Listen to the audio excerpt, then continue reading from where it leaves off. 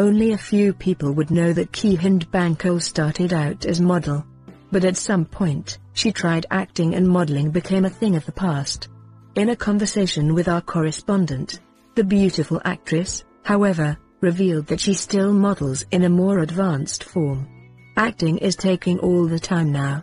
In recent times, what I do is more like brand spokesperson, unlike before that it was runway and photography modeling. Now, I'm into endorsements and brand ambassadorship.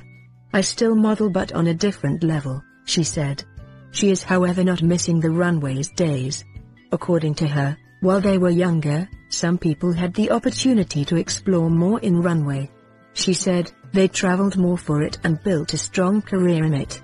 For me, I got to a point where I had expended the few opportunities I got in modeling and I was thinking of what next. So, I left runway modeling long time ago. It's not like if something comes up and I need to work on runway, I would say no. But I left it as a career many years ago. I was there, I did the bit that came to me as opportunities, I wanted more and more came from acting.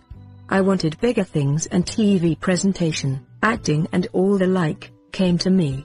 I am quite sure I have expended whatever runway modeling is in stock for me.